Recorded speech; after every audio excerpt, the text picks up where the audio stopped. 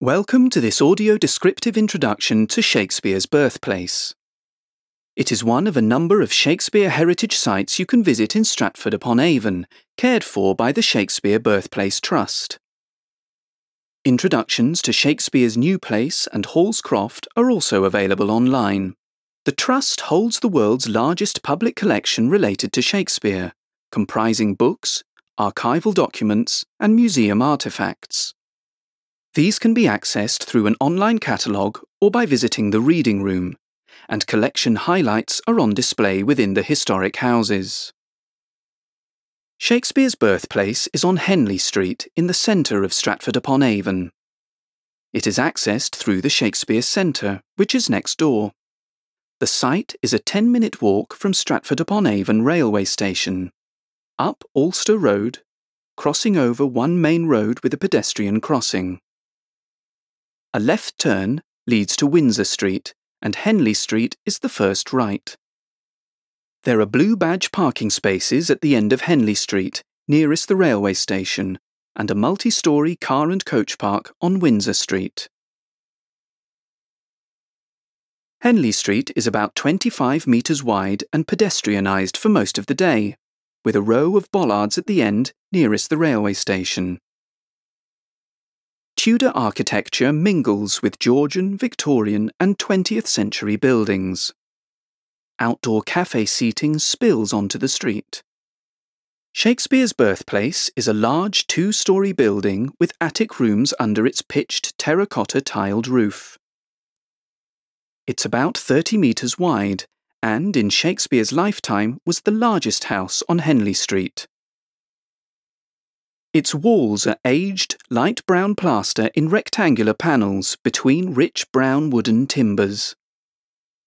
There are rectangular windows on the ground and first floor, with diamond-shaped leaded panes, and two wooden doors, one sheltered by a tiled porch. These older entrances are no longer in use. To the left, the Shakespeare Centre is a red brick and concrete building, with pitched roofs to echo the architecture around it.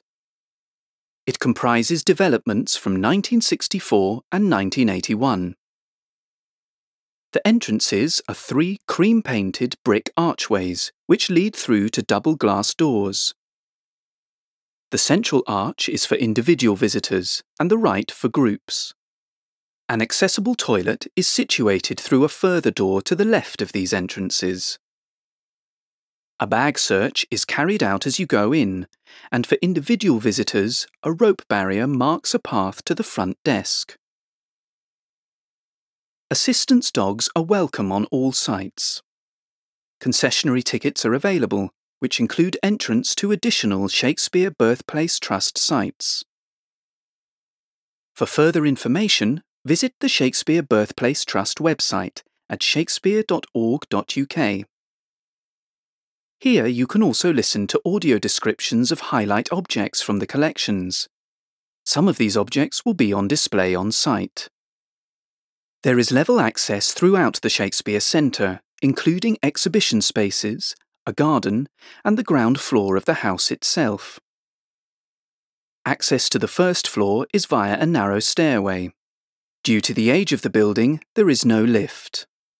A tablet with images of the first floor is available on request. Some of the staff are trained in audio description, and descriptive tours and large print guides are offered. Before moving into the garden, you will pass through an introductory exhibition entitled Famous Beyond Words. Housed within 4 rooms with low lighting, the exhibition includes portraits of Shakespeare, a film about his works and impact around the world with audio extracts, information about his family, and a 15th century market cross base. A highlight is the first folio, which is displayed open in a freestanding glass case at waist height.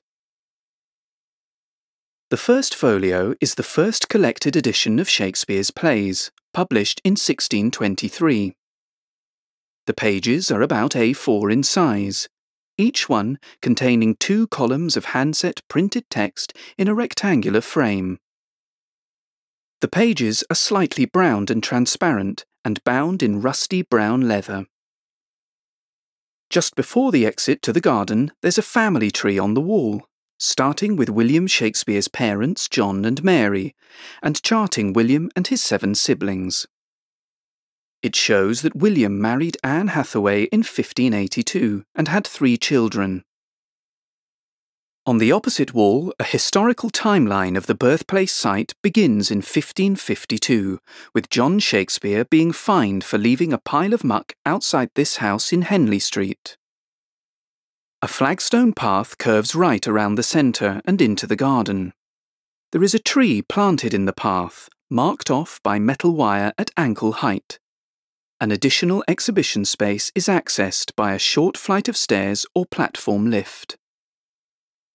The garden is rectangular, with verdant flower and herb beds, small lawns, pear trees, holly bushes, sculptures and benches. There's a path around the perimeter, and a building on the far side houses toilets, including accessible toilets. When Shakespeare lived here, this would have been a working garden for growing food and housing animals. You may hear lines from Shakespeare's plays drifting across. Resident actors, Shakespeare allowed, are stationed at the Birthplace exit and will perform speeches on request. The house is on the right side of the garden.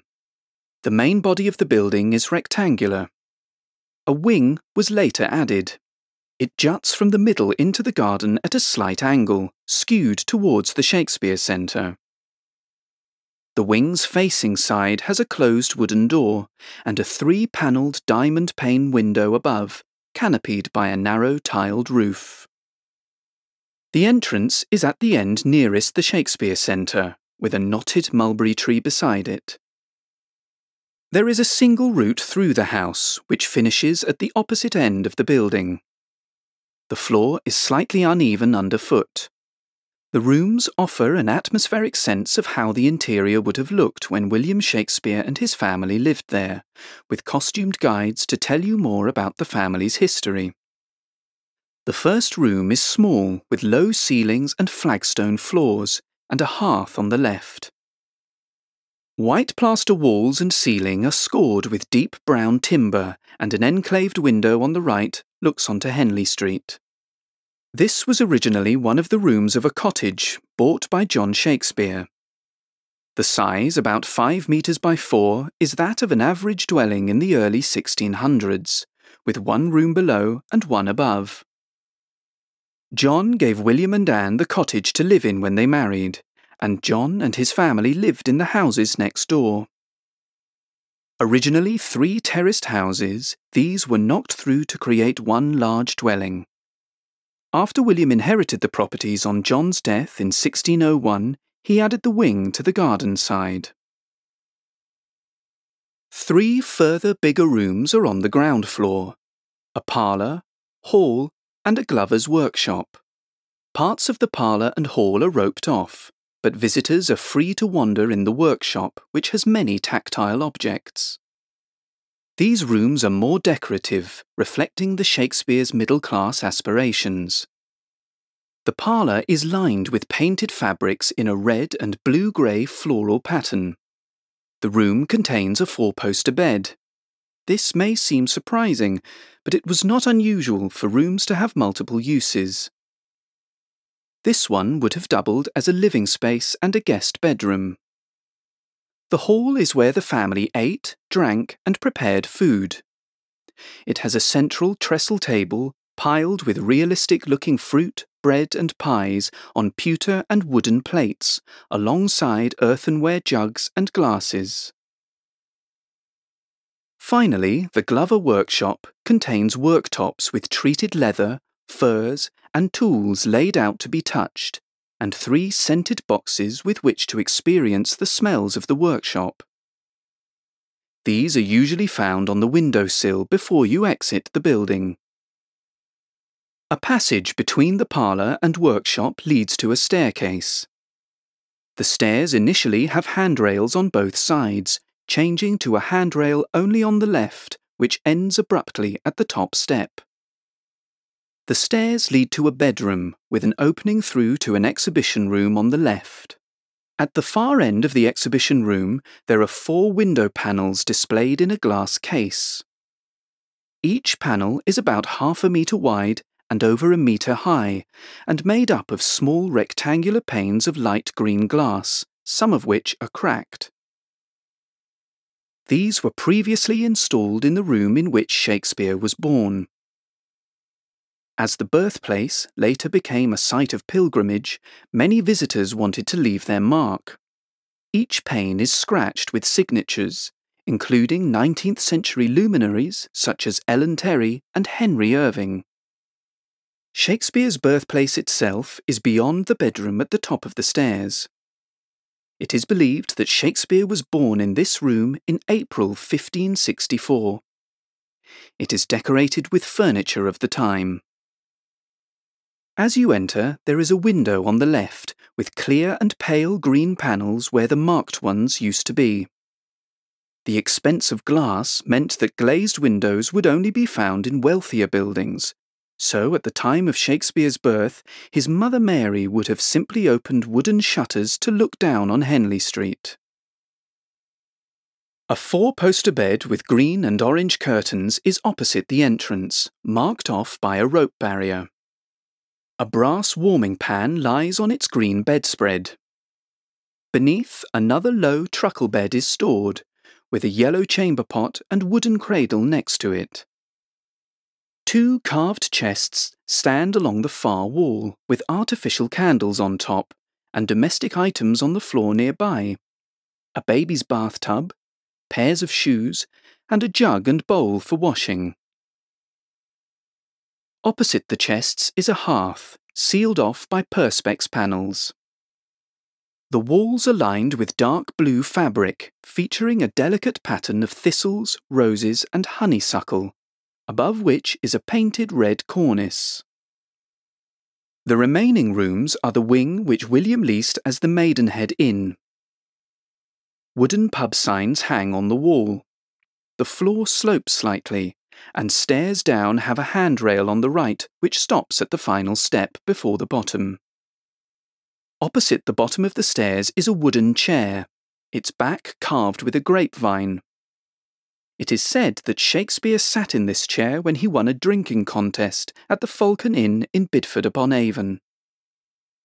The path continues through the inn kitchen, which has a large hearth and 3 sensory boxes on a windowsill. Beyond, to the left of the exit door, is a roped-off pantry. There's a table laden with replica eggs, meat and fruit, shelves of original earthenware jugs and jars, and wooden barrels and wicker baskets on the floor. The exit leads back out to the garden.